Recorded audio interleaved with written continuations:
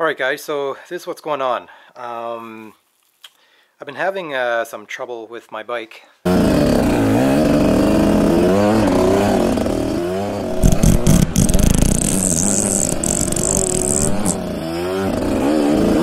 What's been happening over the last 2 to 3 rides, it's been a bit burbly on the first quarter, and it's never been like that. For the past 10 months it's been working beautifully.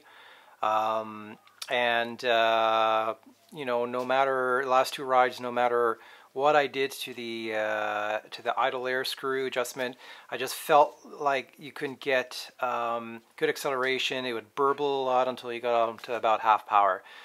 Something going on with the carb, and this has got a one of these Mikuni TMXs. It's a Mikuni 38 TMX 38. So that bike being a 150, I was quite surprised that it was a 38. I would have thought that there'd be a smaller carburetor in there, but it's the same. So did a little bit of looking around, and a lot of people have been saying that there are some inherent problems with this carburetor. One of them being this this gasket. It's a well, I'll take it apart and show you exactly what I mean, but apparently there's this gasket gets deformed inside the stock in the stock carb and causes it to run rich. And what I did do is I did take out the spark plug just to check to see how it was doing, and lo and behold, yeah, it was definitely rich. It was wet, it was black. I also had a lot of spooge all over the back of the pipe. Did I clean it all up? Yes, well, now you can still see some right there, but it was way worse. A lot of that dripped down in there. It was way worse, but apparently this little guy right there is a culprit. I'll try to zoom in on that. So yeah, you could see that right there. Apparently what can happen here is this little portion right there can get deformed and allow fuel to go through one of the passages and have it run rich. So Tokyo Off-Road YouTube channel has already gone through this, and this is on a 2017 KTM, and he shows a problem right there. So that's what got me thinking that maybe I have the same problem. So I went and bought the same kit. It's a JD jetting kit, part number JDMK05, and it's got this little gasket with a couple other O-rings, and yeah, see if that's going to make a difference. But so what you basically do is get the float bowl off. There's 3 screws, right? You take that off. You drain, you know, your fuel out of there. That's pretty straightforward. Float bowl right there comes off nicely. The gasket is in really nice shape, so that doesn't get replaced. One thing that you might want to check though is the float height to make sure that it's set correctly. I believe at 60 degrees. I checked that and it seems to be correct. But what you need to do, you actually need to take the float out to get to that gasket. There's kind of a horseshoe shaped little thingy inside there that you need to get out.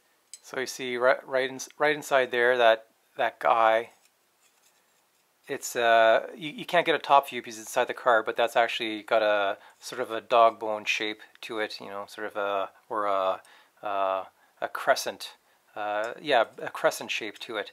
And in order to get to that, you actually got to take the float bowl off and access a couple of torque screws. And I'll show you that in just a second here. I'll zoom back out. Flip that over. So you take the float needle out, and what I like to do is I like to use these proper Japanese screwdrivers. They're Phillips, but they're a little bit different than a regular Phillips. These are actually specifically for Japanese heads on bikes. This is a Vessel brand. I don't know who told me this a long time ago, or whether I saw this on YouTube, but the heads of these Phillips screwdrivers are a little different for Japanese bikes, and this is This carburetor is actually made in Japan, it says right there. So I thought, okay, better use the proper screwdriver so I don't strip anything, and it does fit quite nicely in there. So this releases the float bowl. Comes off right there. Very delicate part, so just be really, really gentle. Comes off with the needle. Needle is right there. And the pin. Okay, so the pin that the float rotates on, and the needle. The needle is the float needle is nice and sharp, so that does not have to be replaced. Zoom back out. Crappy video equipment. Hey, I just do this for fun. And it came with this T10 Torx bit as well too. So that's that, a little T10 Torx bit. And that will allow you to get access to, and they are on with some kind of Loctite, so you got to put a lot of pressure on to crack those open, or quite a bit of pressure, moderate amount of pressure. I've already cracked these open just for a test run before, but I won't be putting red Loctite on these. I'll be putting on blue, which is semi-permanent. There we go. And where did that little, oh, there we go. Okay, so that's that little wave that's in there. Apparently that's what gets deformed. There you can see it a bit better. That's what gets deformed and allows fuel to go from here through to there, and apparently it's not supposed to be. And I can see that's just kind of popping out. So that's the stock one right there, with the wave between these two channels.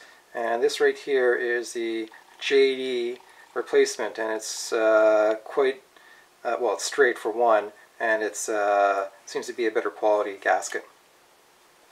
So, just enough to keep that stuck.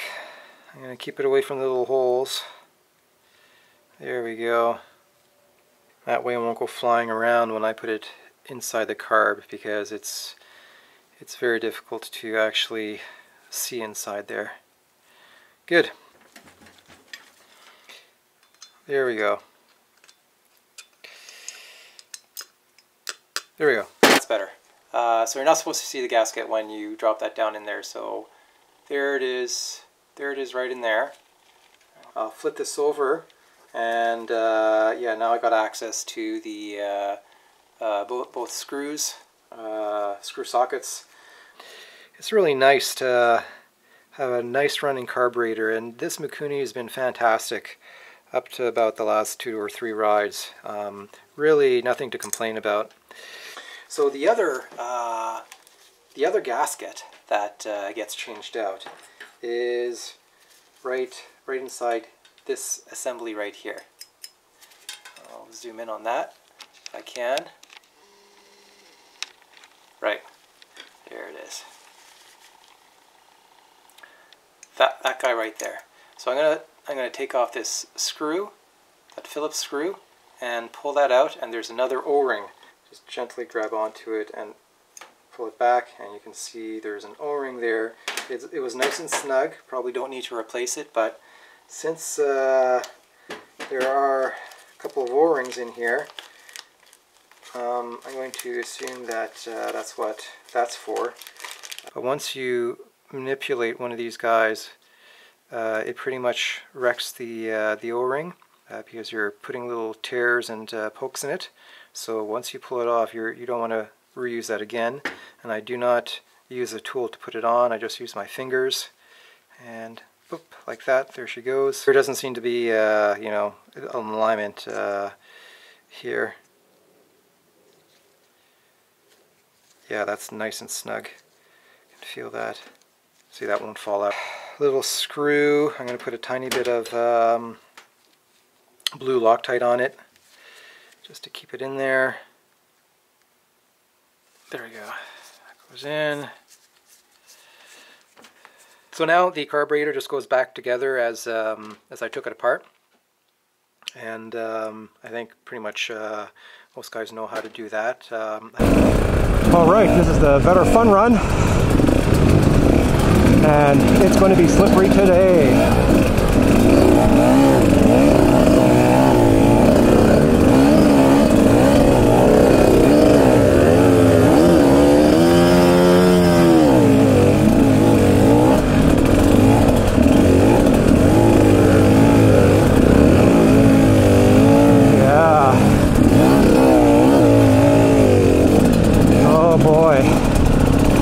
That's like soap.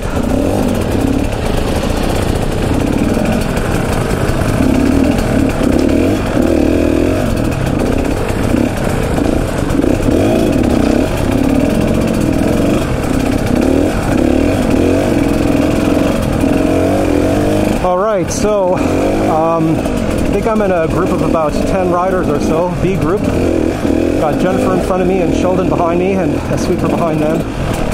And as you can see, rear wheels are just all over the place today.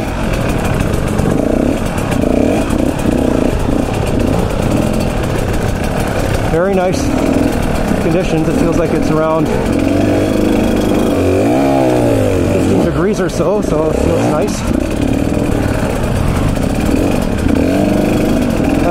So I worked on my carb last night till, well, not last night, was it? No, it was the night before. Got the TMX gasket fix, and I can already tell the bike runs way better.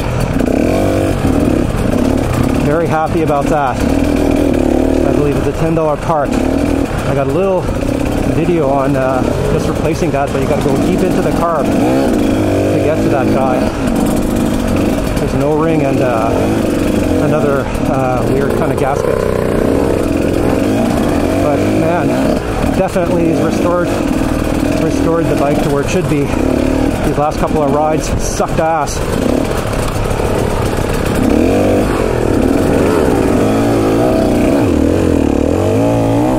Getting my low end back, which is nice, especially today. Like, holy cow, there's going to be some falls today, I guarantee you that.